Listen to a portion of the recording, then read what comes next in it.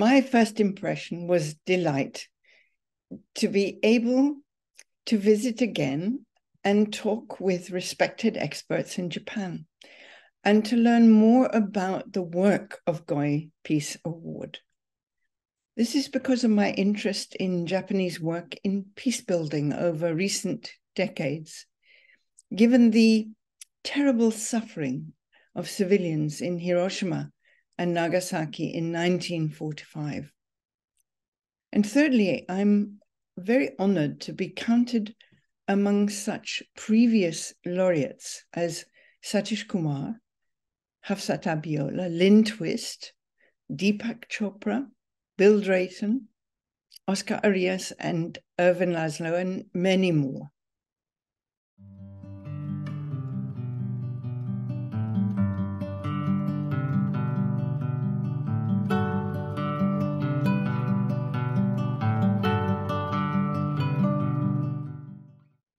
My expectation in attending the Goi Peace Foundation Forum, Changing the World from Within, in November, my message would be, first, I really like the title you have given to the event, Changing the World from Within, as I am entirely concentrating on this kind of current work in the business plan for peace. And I love exploring our online course and explaining it, our online course entitled The Mighty Heart. So my message to the audience will convey my sense that our job is very urgent at this moment and very much needed. Why? Because the world is changing so fast, not least because of artificial intelligence, that I feel, in fact, I know, that the way that artificial intelligence can be balanced is through heart intelligence, HI. And that is what is needed so much, heart intelligence in the world today. So while this time that we're living through may be a revolution for humanity that some people fear could destroy human civilization, there may be another quite different picture of the future. And it belongs to the human heart. While the brain fears the misinformation revolution and the chaos it can cause in our minds, and how shaky we feel when we cannot believe, the heart has a different view and a different set of reactions.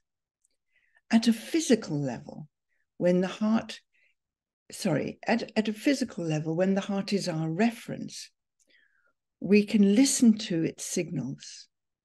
And here's a tiny example. When I exaggerate or say something that is not altogether truthful, my heart will twist or churn. There'll be a frisson. If I'm telling the truth, my heart will be calm. So at a political level, these examples are much, much bigger. Because they said to Mahatma Gandhi, you cannot beat the might of the British Empire. You cannot beat it with passive resistance. Yes, said his heart, we can. And they did.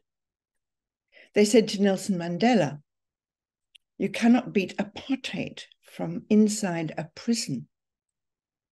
Yes, said his heart, we can. And they did. They say to us now, artificial intelligence is terrifying. Human culture will be destroyed.